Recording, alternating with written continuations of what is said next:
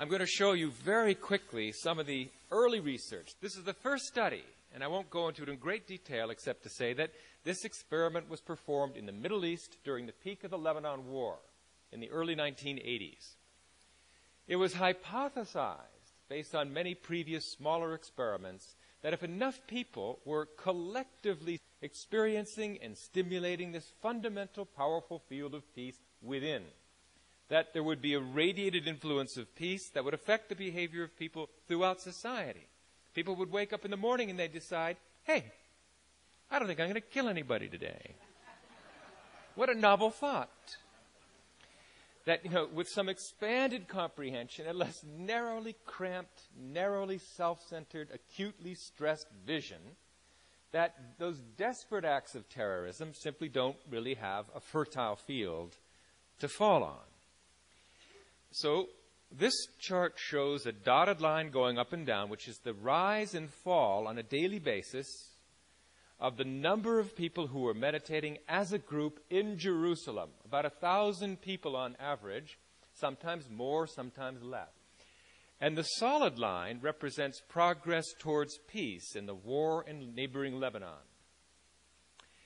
And even before the benefit of statistical analysis, you can almost see from the raw data that progress towards peace, measured by reduced war deaths, reduced war injuries, reduced number of bombs, that progress towards peace goes up and down almost in lockstep with the number of people who were meditating as a group, radiating this influence of inner peace to become outer peace.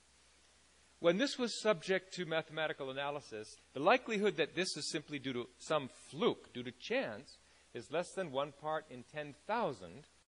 To be able to say something with this certainty that group meditation prevented war, that is a really remarkable finding. When this was published in the Yale University Journal of Conflict Resolution, it ignited a firestorm. First of all, it took 2 years to publish the paper because the editors reviewed it and reviewed it and reviewed it, and they said in the end, this paper is unassailable. This paper was performed at a standard of scientific rigor far beyond that required for publication in any journal. So they had to publish it, but they published it with a letter. And the letter in the journal said, the results of this experiment are so unexpected that 1,000 people could influence the behavior of 1 million, that they urged other scientists to go out and repeat the study. And that's exactly what happened over the next 2.25 years. 7 other scientific collaborations went out and repeated the study, training and assembling groups of meditators, practicing Transcendental Meditation. And in every one of these experiments during this 2.25-year period, there was a marked reduction in violence and war. 80% drop in war deaths and war-related injuries in comparison to all the other days during the 2.25 years where there were no meditating groups, when the situation grew slightly worse, as this chart shows, in comparison to 7 highly positive bars showing highly statistically significant progress towards peace in every single experiment.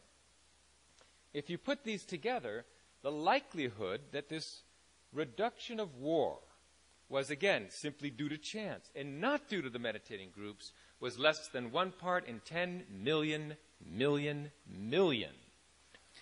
There is far more evidence that group meditation can turn off war like a light switch than there is evidence that aspirin reduces headache pain, for example. It is a scientific fact